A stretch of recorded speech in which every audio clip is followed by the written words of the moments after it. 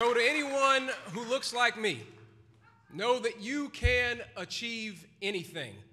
Know that in this country and in Kentucky, all that matters are your values.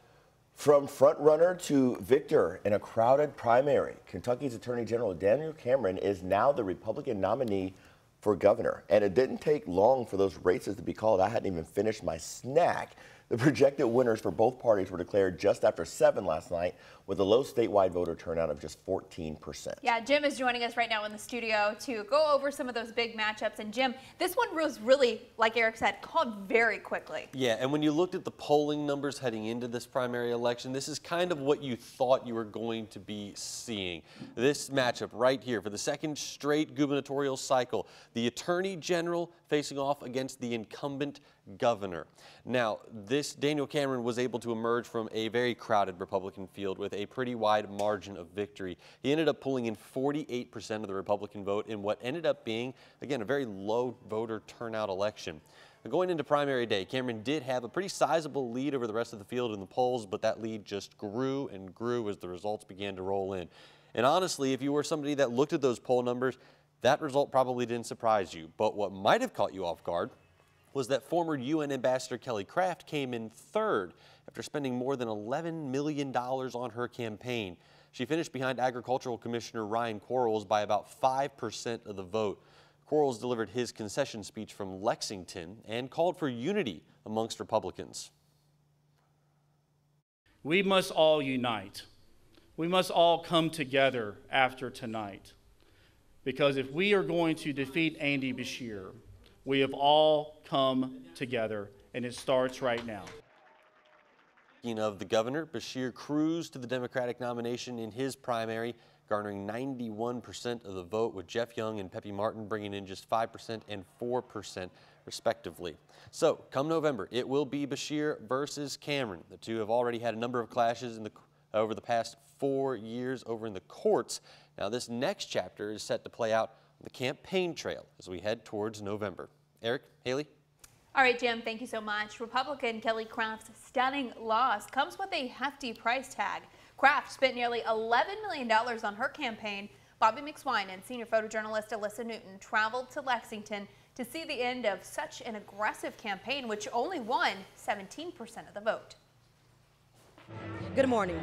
Supporters here in Lexington were hopeful for victory, but despite spending nearly $11 million on this campaign, Craft never had the lead, hovering in third most of the night behind Daniel Cameron and Ryan Quarles. Kelly Craft conceding the race in a room full of hopeful supporters. While it is true that I am disappointed this evening, but we have so much to celebrate. I know that our movement has had lasting impressions on Kentuckians across the Commonwealth. Craft's campaign focused heavily on, quote, wokeism in schools. She went after the Kentucky Department of Education and Commissioner Jason Glass.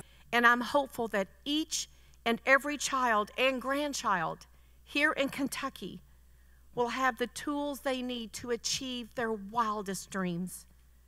That's why I was running. Craft says now the Republican Party must unite to defeat Governor Andy Beshear. So despite attack ads on the campaign trail, she's now signaling her support for Daniel Cameron. In Lexington, Bobby McSwine, WHAS 11 on your side.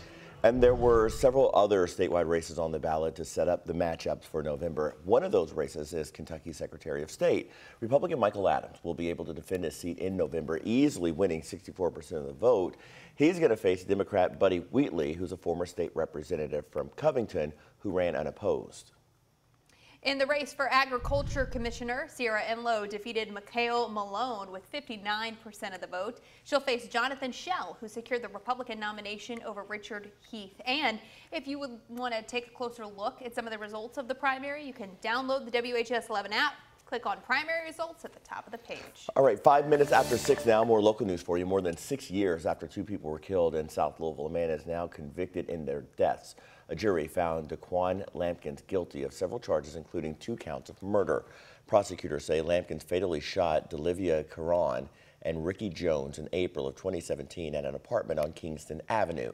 Lampkins was Caron's ex-boyfriend, and she had an emergency protective order against him.